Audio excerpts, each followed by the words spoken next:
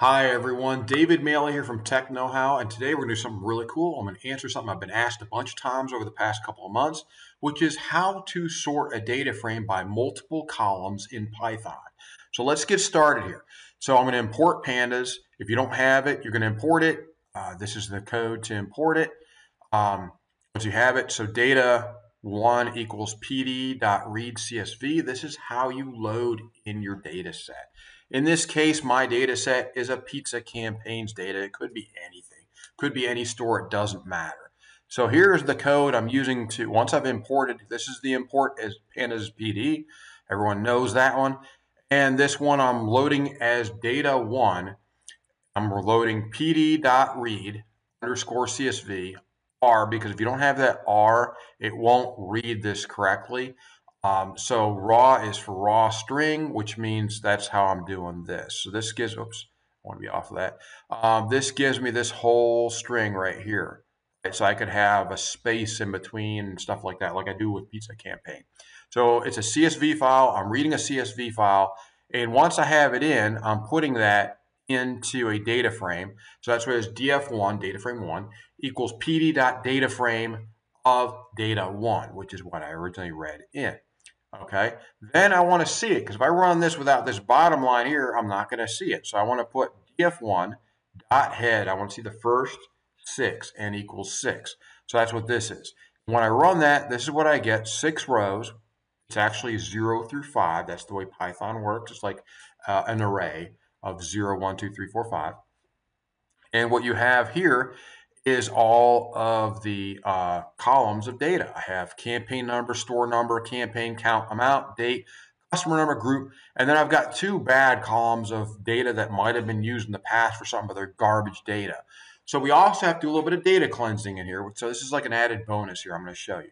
So next, what I'm going to do is I'm going to list the column names, because you have them here, but just in case, you might want to know, is it's really the column name? Sometimes there's something behind it that's hidden that you may not see. So you want to put it in here. So you do list of df1.columns.values to list, just like that. And by doing that, it tells you exactly what they are. Is there an underscore or not? Is there something else hidden on it? So by doing this, you've got everything you need there. Then what I'm going to do is I'm going to drop the last 2 columns. I show you those are bad data. I want to drop these 2. I want to leave all the rest. So how do I do that?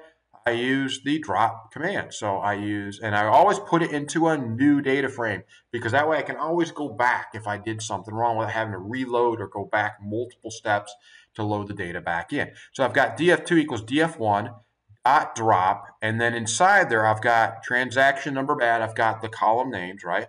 And ID old, which I've got from here. I can also get them from above, but that's why I got it from here. Axis equals 1. So by doing that, it removes them. And then what I'm doing is df2, because I now have it in df2, data frame 2, head and equals 6, same as I did before. And when I do that, look what I have.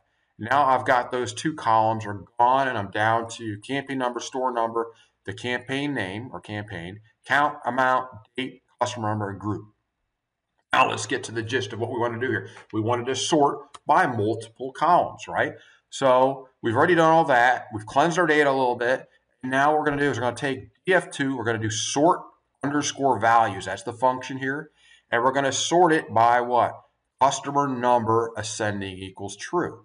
So this is, we're doing it by 1 column. And then next, I'm going to show you by 2 columns. So in this case, I just want to show you the difference. So if I do it by customer number, which is about commonly you would do, I want to see the customer numbers 1 through, for in ascending order. That way I can go see if there's duplicates or duplications or multiple purchases. That's where I would start with that. So we use this df2.sort values by equals customer number in brackets, comma, ascending equals true. If you put ascending equals false, then you have descending, okay, from highest to lowest. I want ascending. Okay, and I put that in df3. Why? Because again, in case something happens, whatever, I want to get in that process, the thought process of putting it in a new data frame, each change, so I don't lose things. I don't have to go way back to the beginning and start all over again. Okay, then I've got df3.head n equals 6. We should have it memorized by now. N equals 6. You don't have to use that. You could use n equals 5. I don't care. It just gives me the first, in this case, 6 rows of data.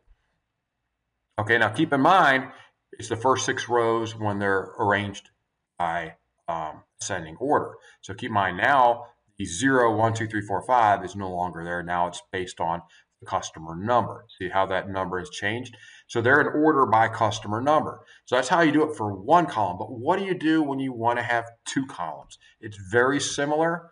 So the only difference is that you do, and I'm doing it again to another one, DF4, in case I want to compare them or whatever I want to do.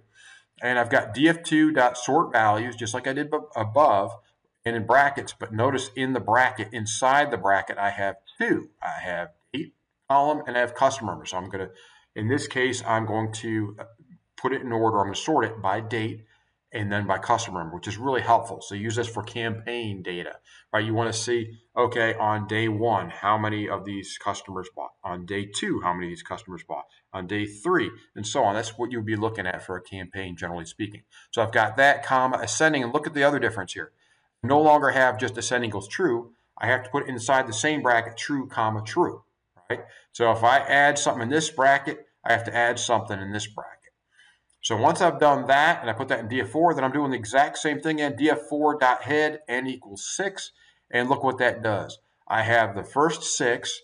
Now, see how this is different than this one? Why? Because I'm not only doing it by customer number, I'm doing it by date first, then by customer number, okay? So you may have a lower numbered customer, but they're farther down the dates, and that changes how it's ordered. So now I have it by date and by number, so I can actually look at the days or the weeks or whatever it is of a campaign and go and look at who bought on which days and so forth, which is really cool. That is how you do ascending or sorting in ascending order. And if you didn't want ascending, you'd put false, false, or you could actually even do a combination here and say I want ascending equals false, true, which means you would have descending order of dates and ascending order of customer numbers. So it's really cool what you can do with this. It's very simple and easy to do in Python. And you just saw what we did was we loaded our data first off. Then we went and looked at our data, looked at the list, see if there's any weirdness in the names. Then we went and in the column names and stuff. And then we went and dropped 2 columns of bad data, a little bit of data cleansing there. And then I showed you how to sort it with 1 column and then how to sort it by 2 columns in ascending order. And you also know how to send it or how to sort it by descending order or an alternative like ascending by date and descending by customer number or whatever you like there. Thanks for watching. I hope you found this helpful and informational. Please take a moment to subscribe, like, and share, and have a great day. Thanks. Bye.